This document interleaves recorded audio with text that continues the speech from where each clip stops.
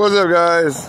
It's your boy DJ coming at you again. Hey, out on the E200 just to show you I'm not just talking about getting out on this thing and actually riding it and commuting on it. Check it out.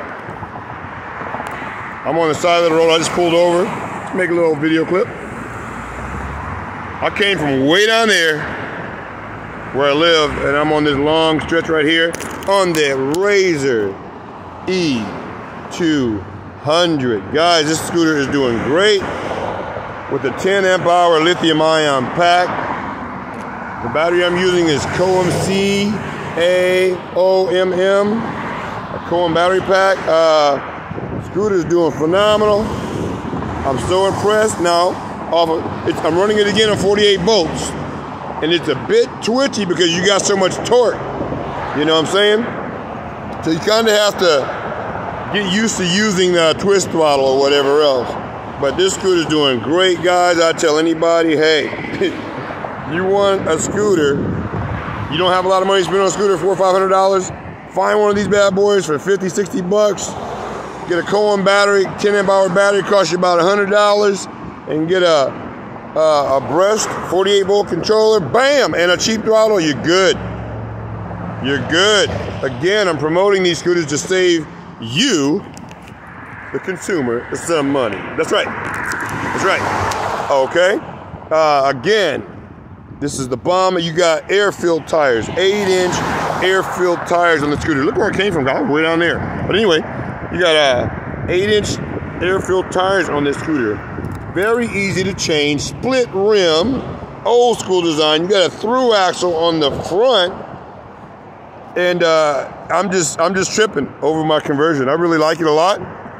Again, I was looking at getting I wanted an ultra portable, right? And I was looking at the Inokim Quick 3 or either the Inokim Lite, right? That's $1,100. $1,100. But anyway, this right here, I think I got this one for free. Somebody's garbage. You know, we asked him if we could have them, of course, me and my buddy. But this was about 2 years ago. So anyway, yeah, guys, think about it. Think about it, think about it, think about it.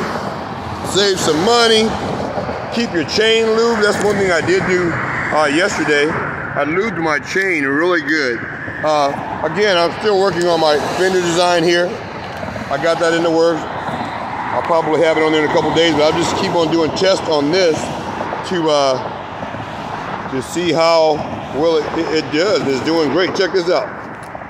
And if you can, the parts on this E200, these Razor E200s, a lot of them are unswappable. I'm going to drop my phone for a minute because I have to do this. Wait a minute, hang on. Maybe I can do it with you guys on the phone.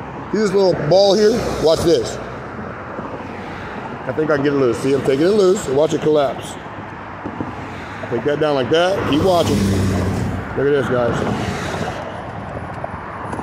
Collapsible. Check it out. Bam! Look at that. Now, how nice is that? That makes it what? Ultra portable. 33 pounds is what I weighed it at. 33 pounds for a solid scooter. And yes, I'm going to touch up that rust spot on the side. Yes. But sometimes I just want to get out and test this thing out and you know, enjoy it. It's super light. And again, guys, all these scooters are fun, even the cheap ones. You don't have to have a Cobble Wolf Warrior or a 9x Max to have a good time. Do not disqualify these old school Razors from your selection of scooters you may want to get, because you can get them so cheap. And look where I am. I'm on the side of the road, about a couple miles away from the house. You know, just doing a test ride on this thing is doing really good. And you can see I got it collapsed right there for you. So if you need to transport it, you get it flat, and you don't have a kit on you, you can stick it in the back of somebody's car, or even on the bus. 30 pounds is all it weighs. All right, guys. Good boy DJ, I'm going to let you go and get back on the road because I got stuff to do. Peace.